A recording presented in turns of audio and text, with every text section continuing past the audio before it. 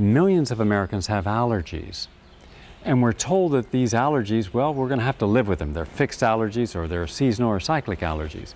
However, I find that most allergies are really due to a lowered immune system. Well, what happens when you have a lowered immune system? You get autoimmune disease. So it's common to have people have arthritis and all kinds of food sensitivities. What do we do about that? We do this.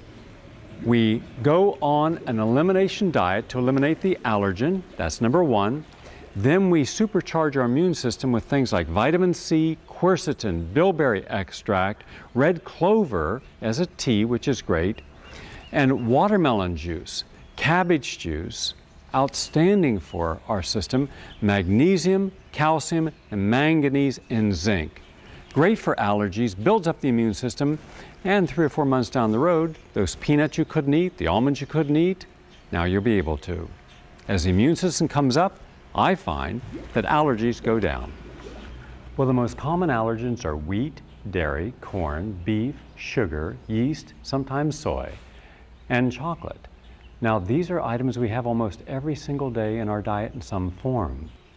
How do we know what we're allergic to? How do we know if we're allergic to corn or nuts or apples? There's a very inexpensive and easy way to do this. You can do this on your own. It's called the Cocoa Pulse Test. On an empty stomach, when you're in bed, do not get out of bed, take your pulse for 60 seconds. Then take a single item of food and put it under your tongue for about 20 seconds and put it out. Stay in bed. Don't do anything that would raise your pulse. 20 minutes later, take your pulse again. If your pulse has gone up 5 beats or more per minute, there's a high probability you're allergic to that. Now, that allergy may manifest as a headache, mood swings, if it's to the brain. It may manifest as a fatigue overall, or a brain fog where you just can't get clear on your thoughts.